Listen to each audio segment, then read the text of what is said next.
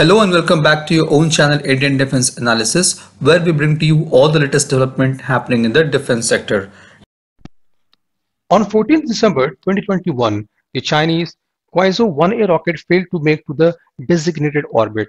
This has not been much discussed or covered by any media. However, if the similar failure would have been reported by ISRO, it would have become the headline of all news agencies. Anyways, coming back to the Kuaizhou-1A failure, the rocket was also carrying two commercial satellites, Geespace-1A and 1B, along with it, which was also lost. The two satellites were from Geespace, which were expected to test the autonomous driving navigation assistance. As per the CCTV, the reason for the failure was still being analyzed and investigated. The rocket flew abnormally and the launch mission failed. This failure is not only a setback for the space program of China, but surprisingly, it has implications on the Pakistan's Ababeel Missile program. After the India's successful test firing of Agni-5, which has range of 5,000 kilometers, it has left Pakistan and China both uncomfortable, and Islamabad has been trying hard to match up with India's latest advanced and ace missile. The Ababeel missile is Pakistan's first surface-to-surface medium-range ballistic missile, MRBM, announced its test on January 24, 2017. And with this test, it officially became the first ballistic missile which is equipped with MIRV, multiple independently targetable re-entry vehicles. However, Pakistan's claim is still questionable by many experts given the complexity behind the MIRV technology.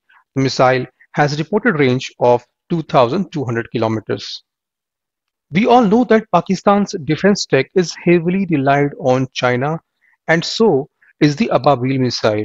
It is very similar to Chinese Kuaizhou-1A rocket. The missile is derived from Shaheen-III with two upper stages from Kuaizhou-1A.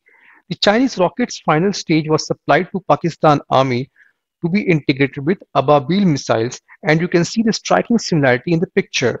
Now, the failure of Kuaizhou-1A rocket is coming as a big setback for Pakistan's Ababeel missile program, which was still under development and now seems to have stalled.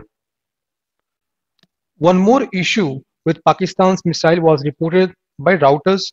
The missile fired by Pakistan drone failed to explode after hitting the targeted house. The report says that within a few minutes, the missile stuck but failed to explode. Maulvi Faqir, the deputy leader of TTP, and his bodyguards were just 3 to 4 meters away, but luckily the missile did not explode and he and other person remained safe. These incidents clearly highlight the quality issues with Chinese missiles, even though they claim to achieve technology marvels and always build things with greater range. This was today's update. Please let us know what is your views about these in comments section. Feel free to post your comments and suggestions about any topic related to defense sector on which you want to hear from us. With this, I would like to say goodbye and Jai Hind, friends. Please like and subscribe our video if you have not done already. We will be soon back with more interesting and amazing development happening in defense sector.